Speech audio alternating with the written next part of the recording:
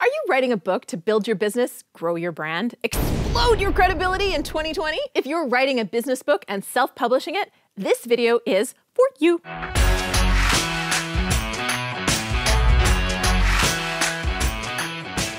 Hey there, I'm Julie the Book Broad from Book Launchers. We're your professional self-publishing team helping you write, publish, and promote a non-fiction book that grows your brand, builds your business, and makes you money. Our superpower is caring more about you and your book than any other company as we support you to succeed. And the best part, you keep all rights and royalties and have full control. It is your book, after all. I just found some food.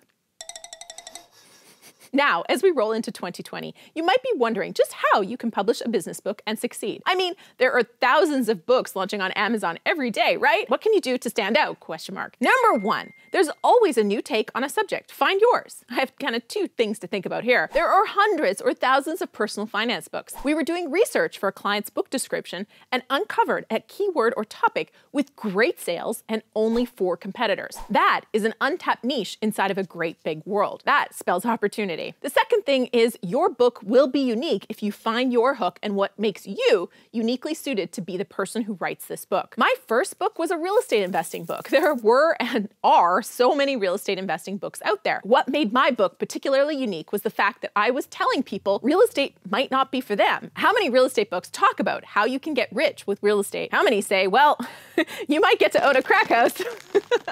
Only mine. So find your unique angle. Number 2, hire professionals. Just because you can self-publish a book without a gatekeeper, and you can publish a book tomorrow if you want, that doesn't mean you should. You will be judged by your book. And as someone writing a business book, you need to exude credibility. My goal for our clients at Book Launchers is that nobody ever says, oh, you self-published.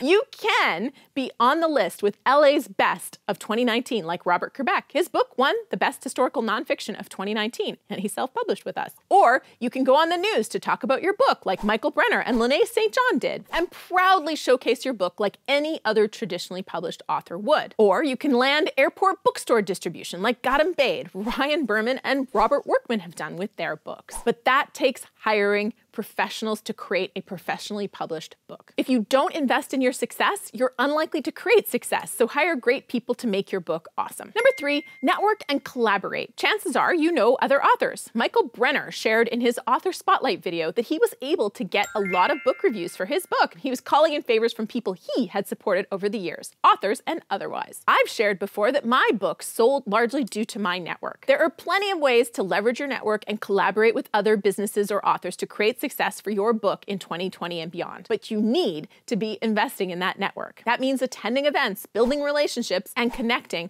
with other people. Get creative. Who can you connect with to create some win-win content or offers? And by the way, I think a great way to look at this is nobody is a competitor, but they can be collaborators. There's always an area where you can support each other, even when you're in the same industry appealing to the same people. Everybody does something a little different and will appeal to someone different. So find those opportunities to join forces and get out there and grow your audience for your book and your business. Number 4, create an audiobook. I've talked about whether you should do an audiobook before. I'll put that video right here. And admittedly, doing it well is expensive and a hard decision for some. If you have the budget, I strongly recommend it because the future really is bright for audio. Many reports are showing that ebook purchases are declining and audiobook purchases are increasing dramatically. And because less than 20% of the market, in some categories it's less than 10%, are currently producing audiobooks, you have a real opportunity to stand out in a less saturated book market. Number 5,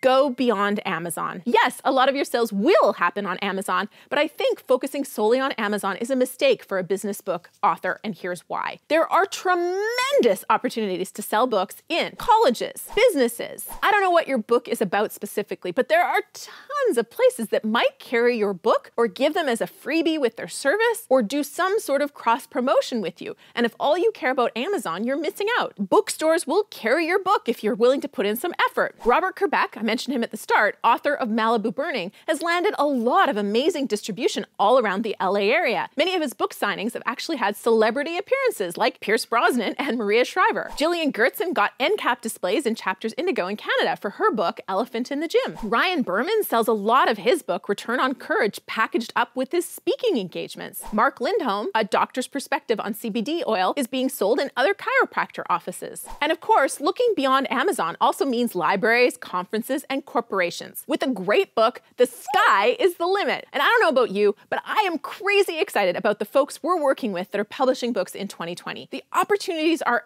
endless, and I can't wait for us to help them uncover new and cool ways to find readers for their books. So what do you think? What's your best tip for publishing a business book in 2020 and beyond? Let's chat about it in the comments below. And when you comment the day a video is released, you'll be entered to win some sweet #NoBoringBooks swag. Do you want to pay for future videos? If you do, go ahead, hit that thumbs down button. If you like getting these videos for free, smash that thumbs up button. And make sure you subscribe to the channel and turn those notifications on so we can hang out when a video comes out every Tuesday and Friday. Now, it's been an absolute delight to hang with you today. Why don't we keep hanging out? There's a ton of videos you should check out after watching this one, but if you want to figure out if you should create an audiobook, this video is for you. And if you want to make sure you write the right book for your goals, this is a must-watch to make sure you write the right book to achieve what you want to achieve. Click on one of those videos, and I'll see you there.